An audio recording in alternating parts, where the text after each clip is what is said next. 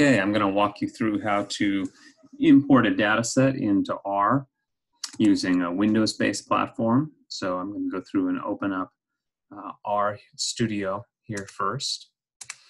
Note that when R Studio opens up, I'm using adjust the light here, sorry, excuse me for that. Notice that the R Studio is going to open up with version 3.6.3. This is a newer version of R Studio. It also opens up, as you'll probably see here, with my with our data set for the lab already open since I've been playing around with it. I'm going to close that for now so you can see how I'd import that data set. So just like in a Mac format, I've used import data set here, import from text base, and then I'm going to surf to where I know I have the data set.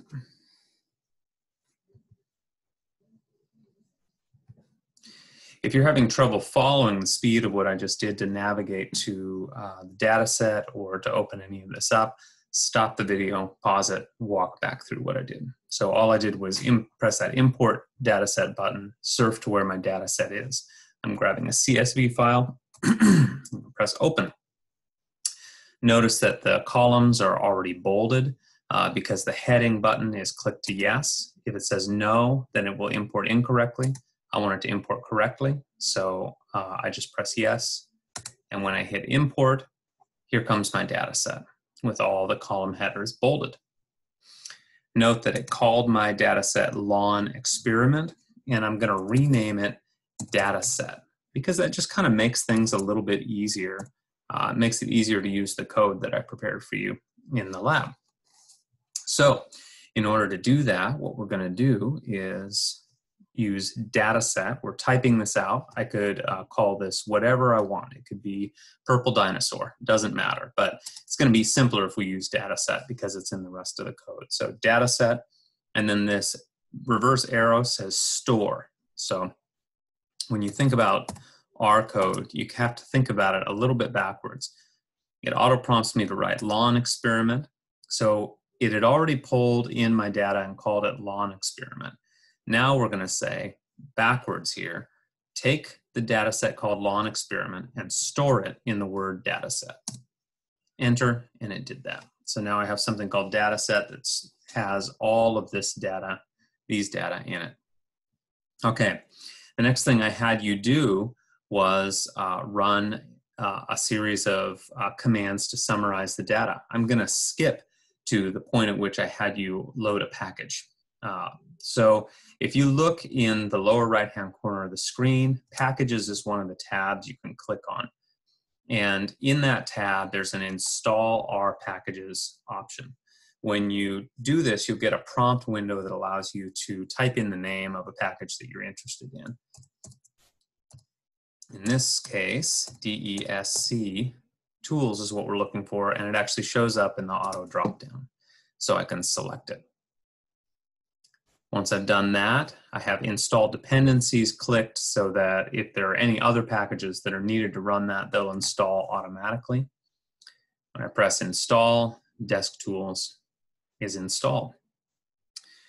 Note that in the lab, I ask you to install this package, but installing it doesn't get the package to run. You have to use the library command to run the package. So it's not just installing it, it's running it. So I've installed it, and now I'm going to paste here the command I just copied.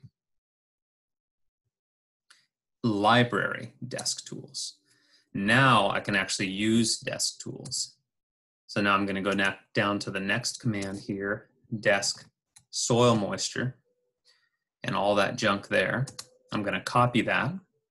We'll go through what that's doing in a second. I'm going to paste it here at the caret. Again, if any of this went too fast, slow this video down, walk through it slowly. Okay, I hit enter, and it did this for me. It ran summary statistics, it created a graph, it did all sorts of stuff. So let's walk through what this code is actually saying. DESC is a command for the DescTools package, and it says describe. Describe what's inside these parentheses.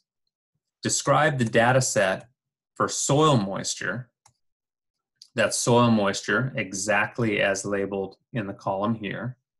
The tilde symbol here says by, and then site type is a category. So I'm saying describe soil moisture by site type, comma. Plot it is a function that creates these plots, and we're saying true. Do that, please, create the plot. Then it asks data equals, and we say data set. That's where you'll find the data. So again, it's kind of backwards. It said take the data set, you're going to plot it, and what I want you to plot and analyze is soil moisture by site type. You describe that. So that's what that did. Okay, hopefully that took some of the mystery out of RStudio. Go slow with this program. Go command by command and copy and paste when you can. It's really important that everything is exactly as the text is exactly right. So no extra uppercases or spaces or punctuation where there shouldn't be. All right.